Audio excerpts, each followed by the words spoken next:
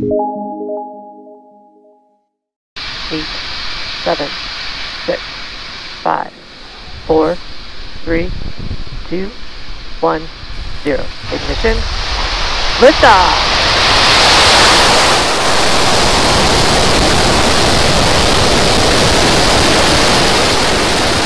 Falcon station ground range.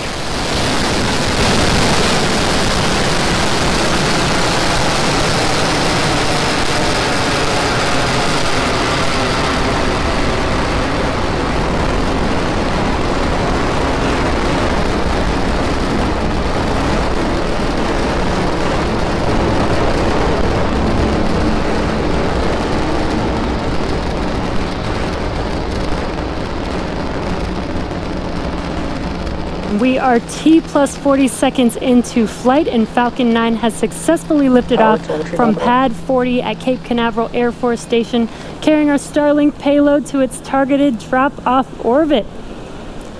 Moments ago, we did throttle down our engines in preparation for max Q, and that is the maximum aerodynamic pressure, which is the largest structural load that the vehicle will see.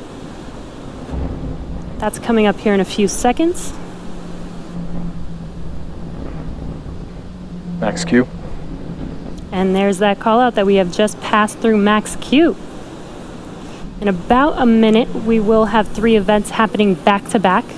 The first of which will be main engine cutoff, or MECO.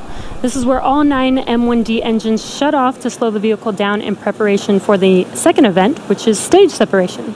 Stage separation is where the first stage separates from the second stage, with the first stage starting to make its way back to Earth for landing, and stage 2 continuing on its journey, with the third event called SES1, or second engine start 1. And that's where the MVAC engine lights up on the second stage and propels the second stage along with the Starlink satellites to its drop-off orbit.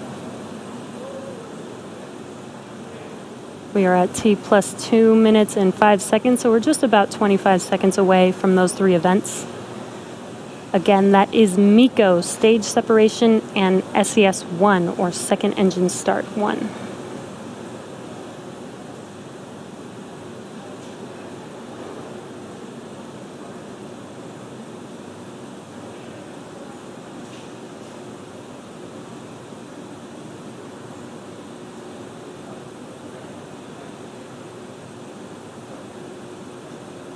MECO.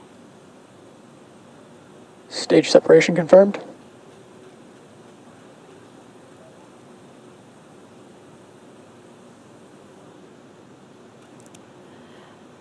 And there you can see on your screen, on the left screen, we had main engine cutoff and stage separation. On your right screen is the second stage MVAC engine lighting up, glowing bright red there. And it is a bit dark on the East Coast, but you can see on your left screen that first stage, those grid fins are deploying. And on your right screen, we have fairing deploy coming up here. Separation confirmed. And there is that confirmation of fairing deploy. Now let's see if those fairing halves can be recovered by our recovery ships, Miss Tree and Miss Chief today.